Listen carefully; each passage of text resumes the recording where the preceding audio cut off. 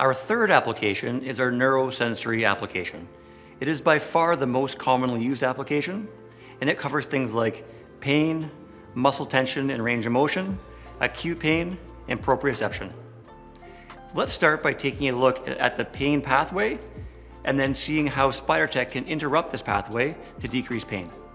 For the sake of this demonstration, let's assume that she's just injured the left side of her rectus spinae, and then we'll follow the pain pathway backwards. So from the site of the injury, a nociceptive signal would be sent to the spinal cord through a slow pain C fiber.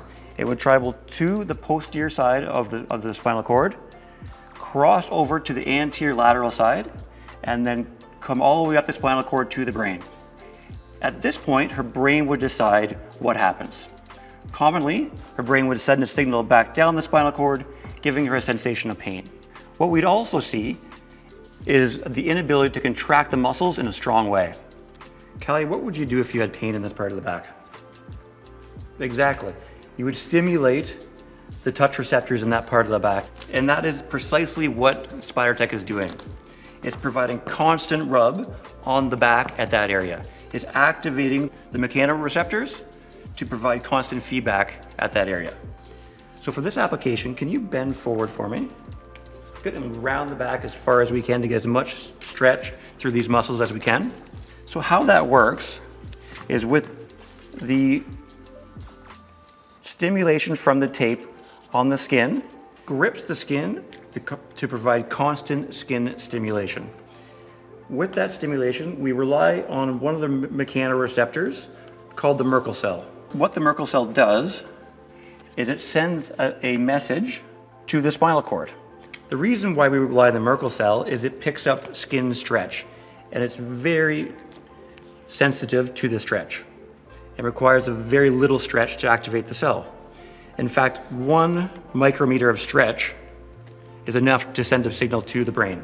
The interesting thing here is the Merkel cell signal is much bigger and stronger than the pain signal is. In fact, it arrives to the spinal cord 40 times faster than the pain signal does. Can you stand for me? So at this point, we have 2 competing messages being sent to the spinal cord. We have the one from the nociceptive fiber, and we have the bigger, stronger one from the Merkel cell, which is what is called an A-beta nerve fiber. With the A-beta fiber being so much bigger and stronger, that signal becomes more important. And as it enters the spinal cord on the left side, the 2 of them come together, and the stronger signal outcompetes the pain signal.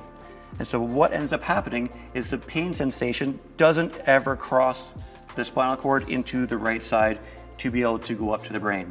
The brain doesn't even know what happened. Now that we've covered the science, let's take a look at our ProCut applications. Our first study is a 2013 study from Spain, where they looked at the effect of kinesiology tape on ankle range of motion and calf pain. The study took place during a duathlon, where the contestants run, bike, and then run again. When the athletes showed up that day, they tested one leg's range of motion of the ankle, then they put tape on, then they tested the ankle range of motion again, and then they had the race, and they tested it one more time. And what they found is the tape leg compared to the leg without tape had a little more than 1 centimeter greater ankle range of motion instantly. They found that there was a decrease in pain in the calf of 38% instantly. And then after the race was over, they found that there was a 19% decrease in calf pain compared to the leg that didn't have tape. Our next study is a 2011 study from Italy, and it looks at the effect of kinesiology tape on chronic low back pain. If we take a moment to understand chronic low back pain, it's a change in how the brain registers and controls the signaling to that area.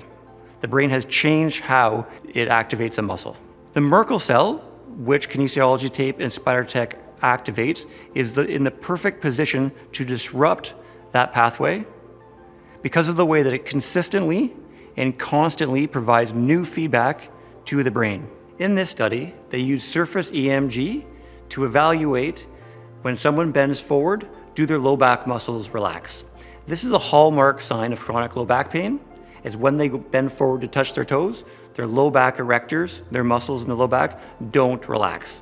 And what they found with the people who have the flexion relaxation issue, when they applied the tape, what they found was instantly 44% of the people in the study had a correction of their flexion relaxation issue.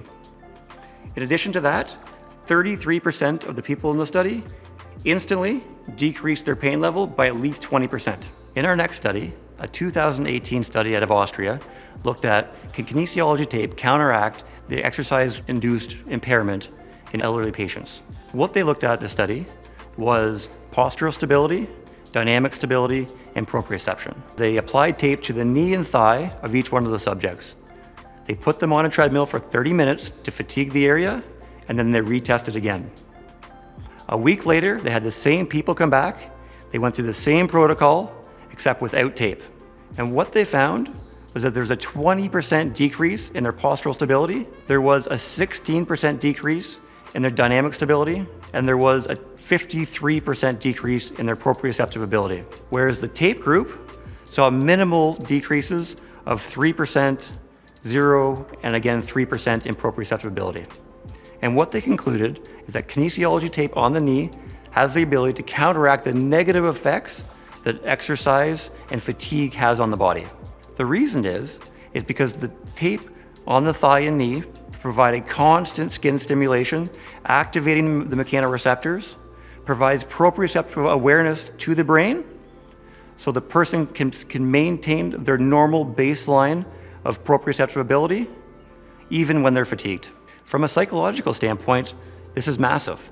This means that when your patients are scared and concerned about going for that first walk after an injury, that they're not going to be able to do it without hurting themselves again, you can apply kinesiology tape to the area that they are weak in, and you'll know that during their walk or their exercise routine, that the negative effects that occur because of the fatigue will be counteracted, leaving them stronger, better able to control their body, and confident.